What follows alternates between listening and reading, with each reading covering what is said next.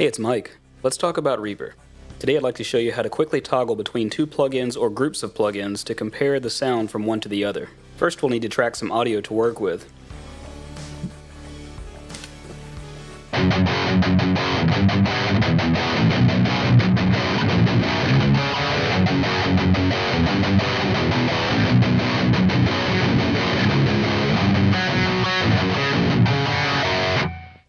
The clip you just heard was tracked using Sigma version 2 by Audio Assault. On that same track, I've also set up Reamp Studio and also Emissary from Ignite. Let's review a small section with Sigma.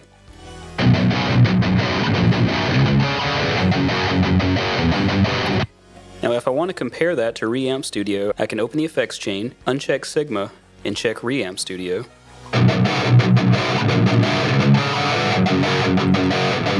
But there's a quicker way to do that. With the effects chain open and Reamp Studio highlighted, I can control-click Sigma, and now when I press Control-B on the keyboard, it will toggle between the two. So here's Reamp Studio. And now I can press Control-B to toggle back to Sigma. That works great for this example because Sigma and Reamp Studio both have cab simulators built in, but Ignite Emissary doesn't have a cab simulator and requires another plugin. So I've got Ignite's NAD-IR loaded. The Control-B trick doesn't just work between two plugins, but it will toggle the on-off state for all selected plugins. If I wanted to compare between Sigma and Emissary, I can highlight Sigma, and then Control-click to highlight Emissary and NAD-IR.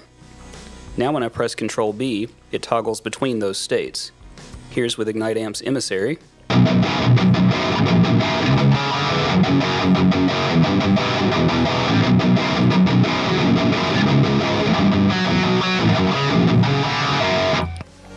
And now to go back to Sigma, I can press Control-B.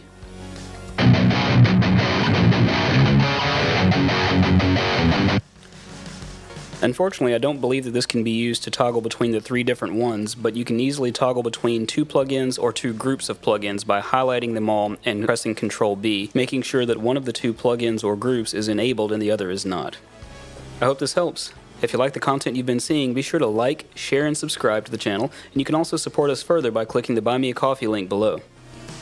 I like coffee.